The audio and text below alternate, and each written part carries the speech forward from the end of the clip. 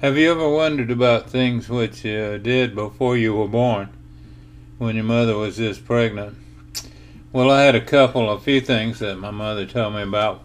One was whenever she was milking, she used to go out and milk the cow. I can remember the milking in the stall. And first of all, you had to scoop all the cow manure out of there, and that was a pretty nasty job. Put it on a pile, and they got a big pile of it. Then they took it and used it for fertilizer and stuff.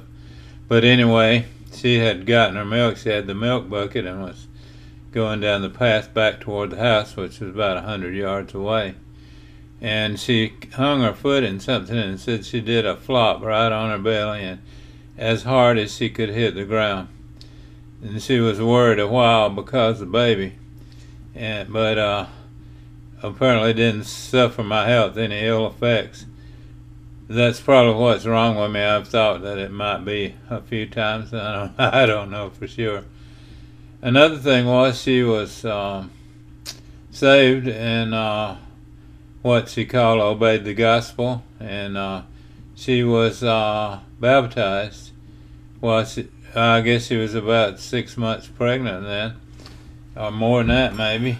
It was early. It was in the wintertime too, and I think it was in a creek. They didn't have a baptistry then, and it was cold, but I didn't feel any cold, but I was also baptized right along with her.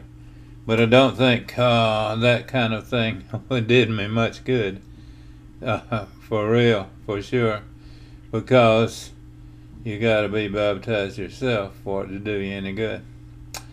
But anyway, it's an interesting story. And she's told us some other things which happened before I was born, but I can't remember all of them. Sometimes I have to talk about things that did happen after I was born. But anyway, that's two that I think about. And I'm sure that I had a lot of adventures before I was born.